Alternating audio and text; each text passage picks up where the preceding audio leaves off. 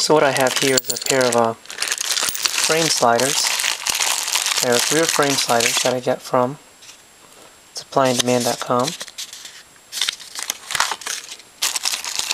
They're Delrin frame sliders that are originally developed for, I think, a Honda, but I read on the boards that it can be used for a Kawasaki Ninja. It actually says Honda 599.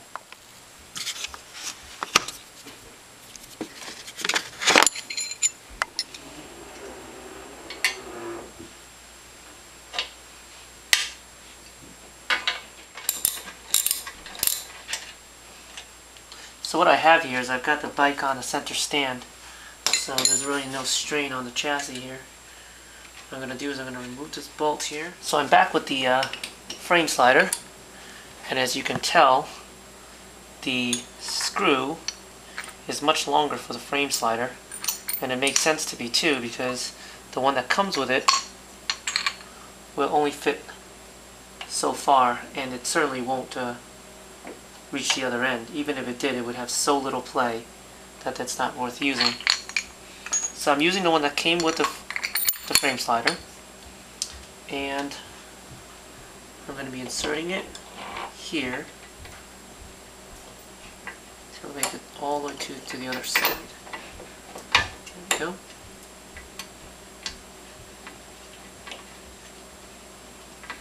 Okay, I see there's this little peg thing right here that's stopping it from going in. If you take a look at this piece right here, that's what's stopping it from going all the way in. That part right here goes right into the foot peg to make sure that it doesn't rotate. So the question is whether or not I cut into there. So it seems like in order to make this work, I'm going to probably need to notch out just a small piece of this right here. Now it looks like I just need to have a small piece of this cut. I'm not exactly sure how well this will work, but let's give it a quick try.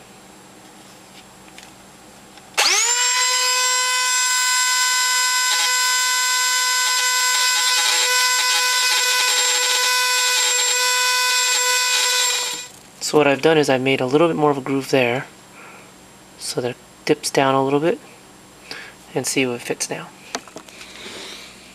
Okay, we're back at the bike here, and let's go ahead and remove my pin. Put that on there. It looks pretty good. Pretty much we only shaved off a very little bit, but it should be enough to get us where we need to be. Perfect. Actually, it's kind of interesting that this actually provides a little bit of stability, because now it doesn't rotate as much. The one back here.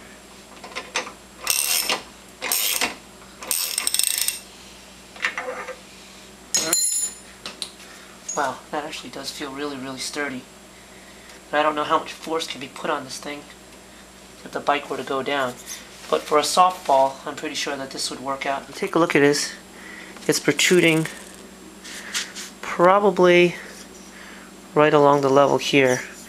So this would definitely just take the hit first, it looks like, if it were to tip. It's hard to say whether or not it would be, whether or not, depending on how it tips, whether or not this would hit first or this, because this is a little bit lower. But it's looking pretty good right now.